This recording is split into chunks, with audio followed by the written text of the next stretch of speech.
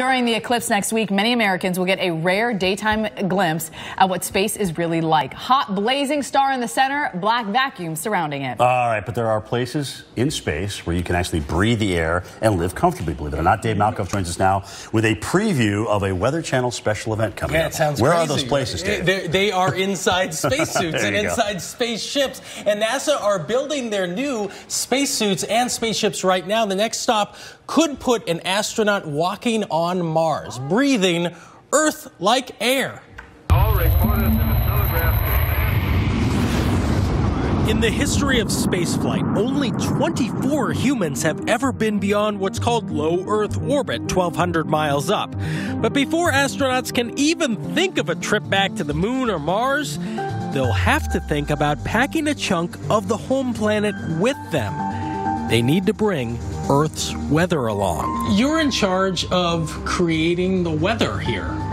Essentially, yes. We met engineer Jason Dake inside the model of the ISS in which astronauts train before they go up.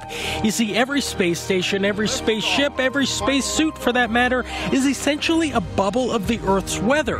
The atmosphere on Earth provides pressure, carbon scrubbing, a radiation shield, water, and the temperatures humans need to survive.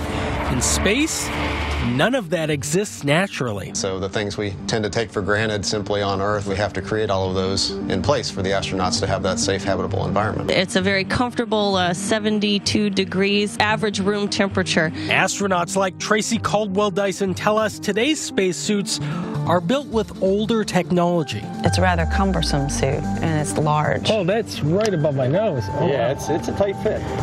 Wow. There you go. I thought you'd have some room in here. Oh, wow, look at that. I was able to experience what it's like to wear NASA's current unit at a spacesuit factory called ILC Dover, and you can definitely feel the lower pressure in here. Oh, I felt it. I felt a pressure change. Feel that?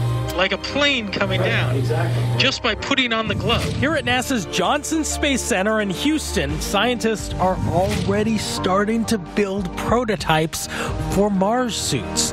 They'll be easier to put on with a more Earth-like air pressure inside.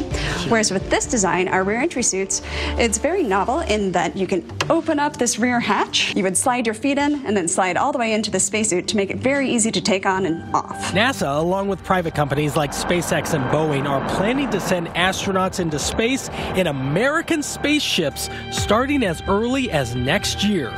Getting beyond low Earth orbit is the next step. We're all striving to make space accessible to more than just NASA and its astronauts. So I believe more people will see this. That fraction that gets to see it is going to grow. Yet no matter where future astronauts go or who they are, they'll have to bring a chunk of home along for the ride.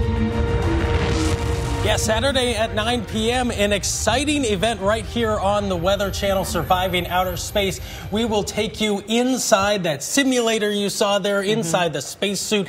And Tracy Caldwell-Dyson, the astronaut that you saw at the end, has a very emotional story to tell, and we'll have that tomorrow morning right here. Looking forward to it. I mean, I was totally sucked into that. It's really kind of like how you were sucked into that suit. I don't think there's a person in this room right now that's not envious of you putting that suit on. That was awesome. And I didn't even go to space camp. All right, Malkoff, we appreciate that. Jen, what's coming up? I know, I still have chills, too, from watching that. Now, it's AMHQ studio like you've never seen it before. We're going to break out the solar system to show you the total solar eclipse as only the Weather Channel can. This program brought to you by the all-new 2017 Jeep Compass.